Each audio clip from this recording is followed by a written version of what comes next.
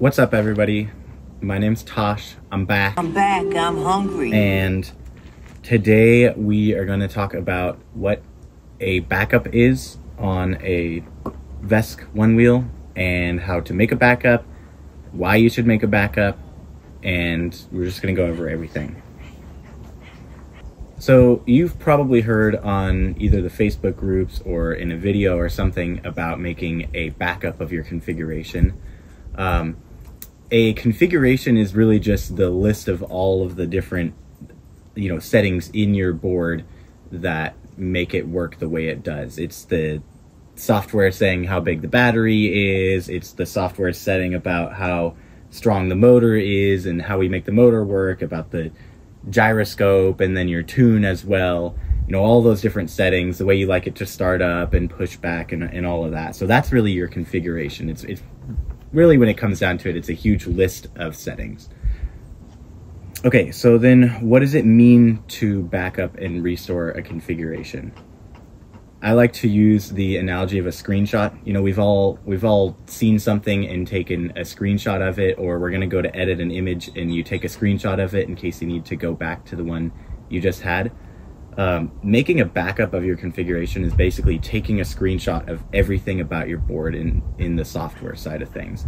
So if I take a backup, it's going to save the way my tune is, it's going to save the way that my motor is configured, it's going to save the way that the gyroscope is balancing, and it's going to save what information it knows about the battery, so on and so forth. And then to restore that backup just means, okay, something's wrong with my board, or I just messed with a bunch of tunes and I don't like it, or for whatever reason, I need to go back to that screenshot and have that be the way the board is again. So to restore a configuration is really just to take all of the information that you had saved somewhere else, put it back on the board. Okay, we're good to go again. One of the main questions that you get asked about backups is whether all your information is stored when you do a backup, and especially the tune. Is my tune going to be saved? If you do the backup properly, your tune, every setting about your board will be saved, and that's why it's so important to have a good backup. When should I make a backup? There's a couple of reasons that come off the top of my head, but really there's plenty of reasons. If you just got your board and it's working, or you just got your board and it's not working yet, but you still want to have a place to go back to, you could make a backup. Once you get your board all configured, it's working great, and maybe you want to mess around with some different tunes or something, I would always make a backup before you do any of that. If you're about to upgrade your float package or go from float package to refloat, or whatever happens in the future, always make a backup before you do that. And finally, one thing is just for peace of mind, if you're going to be messing with tunes or messing with ATR or any crazy settings, you might want to make a backup before you do that, in case you change a setting and can't figure out what you just changed. You can always go back to that. And then, similarly, when would I want to restore that backup? If you messed up your tune, if you just upgraded, or if something's not working right about your board, you can always go back to your backup. And really, with that something not working right, it's a great reason, because it's a good way to eliminate a software related issue. If you're diagnosing and you go through and you had a good backup before, you restore the backup, it's still not working, it's not a software issue. Or if you restore it and it's working good again, then it was a software issue. Well, okay, here is how you actually make a backup on your board. First thing we're going to do, power the board on.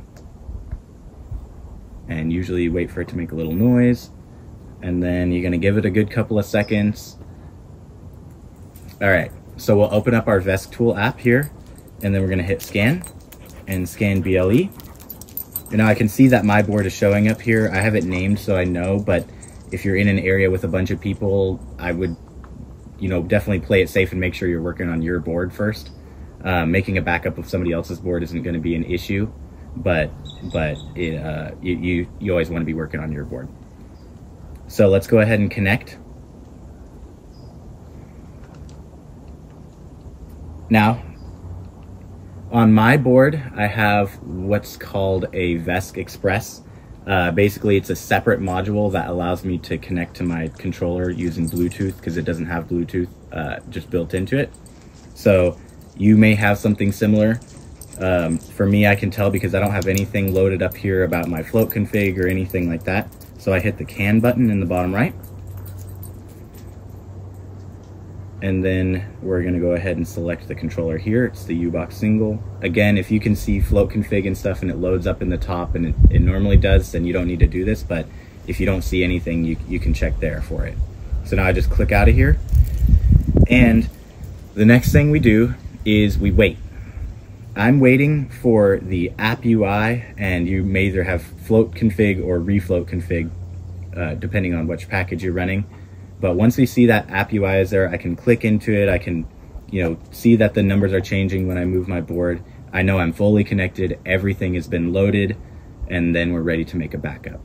So once we're connected, we're sure we're connected. We're going to go back to the start page, and we are going to, under the tools section, hit backup configs.